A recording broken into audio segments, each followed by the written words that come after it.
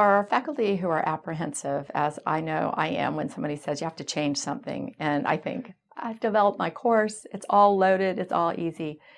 It's quite easy to transfer materials from a Blackboard site to Sakai. Like anybody creating a new course, it's not even that difficult. You're really just doing a transfer. So for those people who are already using Blackboard, I think that that will be pretty seamless.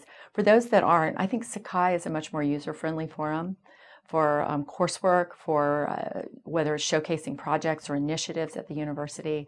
And I have never been one that takes to change really easily or takes to new technologies easily. Sakai has been a really asset to our programs, so much so that we have a scholarship track right now in multiple sclerosis.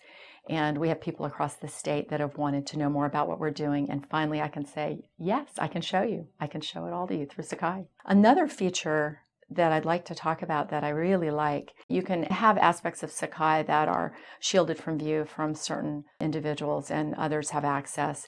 And there are multiple ways to do that. And honestly, I can't think of all of them right now, but we've used several of those features to allow certain aspects of the public to be really enrolled in all aspects of the site, sort of a carte blanche, where others we've given limited access. And I think that's nice, for example, if we have an evaluation of a student clearly that we wouldn't want the public to see. So you can keep all your materials on the site, just restrict view of certain aspects. And I think that's really a nice aspect. I think the biggest benefit I've gotten out of Sakai is feeling like I'm not in an island anymore at this university, that the work we do that we're proud of and that we are engaging people from other places and they're able to see things, to actually engage in tweaking them or using them. It's access. It's liberating, really. I love Sakai. I think it's a great move.